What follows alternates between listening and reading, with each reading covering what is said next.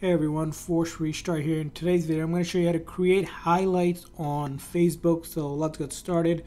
So in order to create your highlights, let's go into our Facebook here app. Now once you get in your Facebook here, there's two different ways you can create a highlight. First one is, let's go into our profile anywhere to get to your profile page.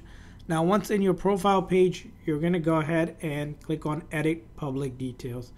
Now we're going to go down here a little bit further, and right here where it says highlights, right, we can go ahead and click on try it, and then we can create a highlight by selecting either photos or videos from our gallery or from our stories that we have archived. So if you have archived something from your story, you can use that as well. So let's go ahead and select two of these here, and then we're going to hit next here.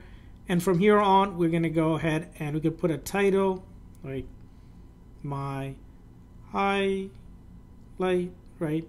And you can also change the cover photo as well. You can change it to a different cover photo and then use. And then when you're done, you can hit done and set it to public. And now we have a highlight that we have created. And then if we want to create another one, we can click on that plus icon as well. Now another way to add to your highlight is if you posted a story. Let's go ahead and see if you posted something.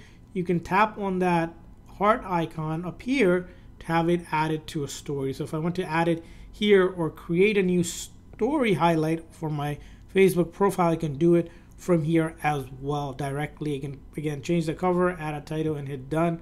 So here, let's go ahead and highlight 2 or whatever the name is, hit done, and then I have another highlight as well. And I can go ahead and keep on doing that to add different highlights. So that's how you can do it. And then if I go back to my profile again and I look at it, I will have highlights available. These are going to be, let's see, in our edit profile, right? In our profile, as you can see, I have multiple highlights that I can create just like that. So that's how you do it. I hope this video is helpful. If so, please consider the like and subscribe button for more tips and tricks for Facebook. We'll see you guys next time.